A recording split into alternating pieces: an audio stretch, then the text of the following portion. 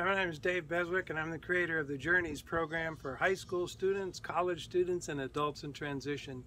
You know, I often get asked this question, and it's a really good one. Can my 17-year-old really find his career direction at such a young age?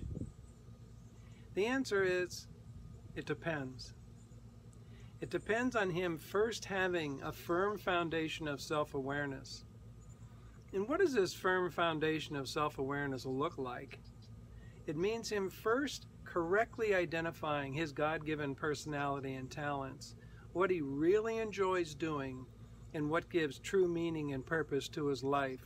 You go, whoa, tall order here, he's just a kid, big questions. You'd be amazed at how open students are and their ability to become self-aware. They don't have the resistance or the blocks to looking at these questions, which they're usually looking at for the first time. So once he has a firm foundation of self-awareness, he has a really good possibility of identifying the career direction that's right for him.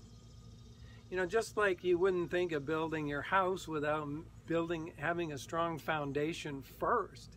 You know, if he doesn't have a firm foundation to start with, then yes, it would be very difficult for him to find a career direction that fits him to a T. And I'd like to just share with you a few examples. You know, I interviewed Larry's mom and dad prior to his going through the Journeys program, and they told me that Larry was a very ethical person. You know, I thought that, well, he probably would make a good judge or a good lawyer, a policeman, a minister. You know, he really had high ethical standards. So they thought that these would be good careers for him, possibly. They didn't rule out accounting or him joining the military. But after taking the personality profile and the talents assessment and discovering what he enjoyed doing most, it became clear that he was actually more of a helper, and he had a strong dose of right and wrong thrown in. So when I asked him what his favorite experience was of helping someone, he said, without skipping a beat, when helping the children on our mission trips and playing with kids in the aftercare program at his school. So I dropped into the aftercare program one day, you know, and I observed how happy he was when playing with the kids and interacting with them. He was really great with them. I mean, he just was a natural. So, you know, he laughed easily with them, and he was also able to rein them in when they got too rambunctious. And he told me that he specifically liked working with children up to and including age 10. Now, how he knew this, I don't know, I guess through all his experiences.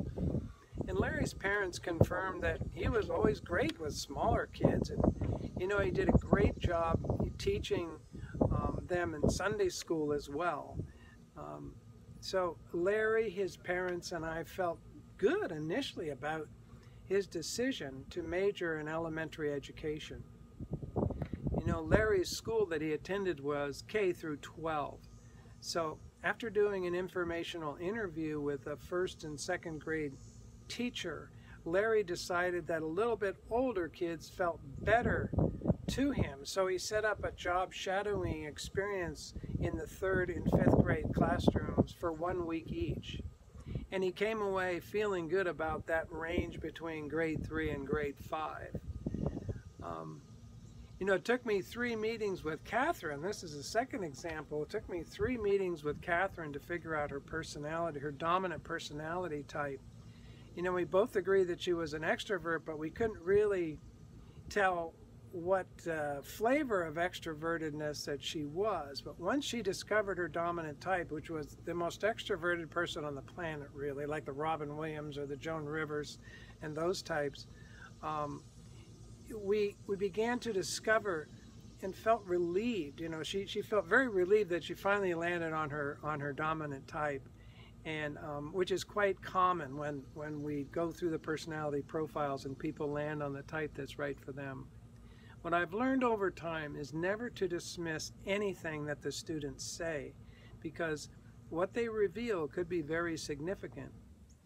an enthusiastic response, a raised eyebrow, or the body just relaxing when talking about a particular career path can be strong indicators of a student's heart's desire work. So, when going over Catherine's enjoyment assessment, what she really enjoyed doing, she said that rock climbing was her all-time favorite thing to do.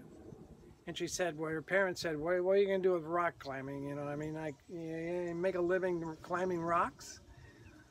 So, but see, you can't dismiss anything that they say. Could rock climbing be a clue as to what her future work might be? I mean, can you actually make a living scaling mountains?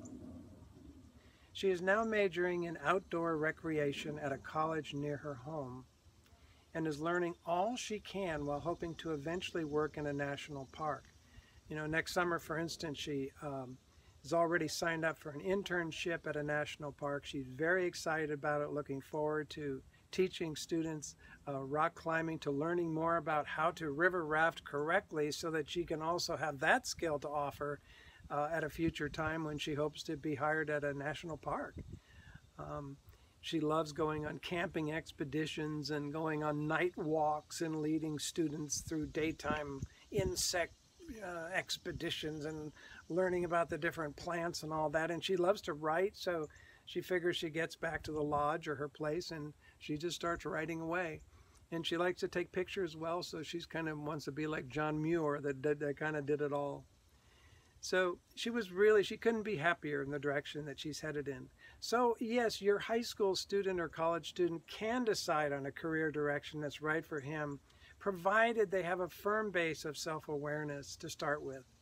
Once he knows his God-given personality, his talents, and clarifies what he really enjoys doing, his values, and his purpose for being here, he really has a good base from which to make a well-considered decision about the career direction, the major, the college, or career school that's right for them.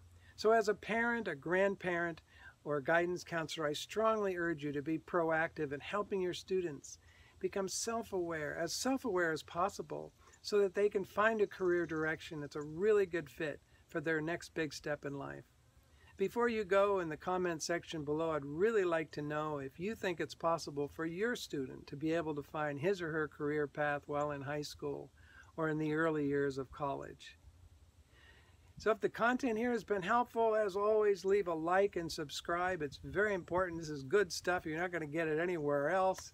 To support this channel and the spreading of the Journeys program to as many individuals as possible in Christian schools and churches, please go to the Patreon link below and support us and tell others about the Journeys program. So as always, thanks so much for watching, and I'll see you on the next video.